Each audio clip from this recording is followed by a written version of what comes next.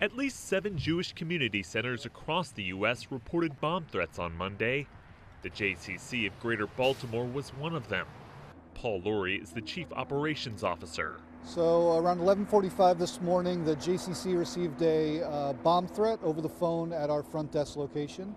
Immediately, we consulted with our security consultants and the local police to determine to follow our evacuation procedure, and we evacuated our building for the safety of our members and everybody involved. Police responded and cleared the building by 2:30 p.m.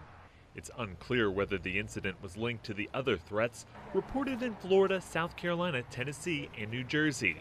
No attacks or injuries were immediately reported in any of the incidents.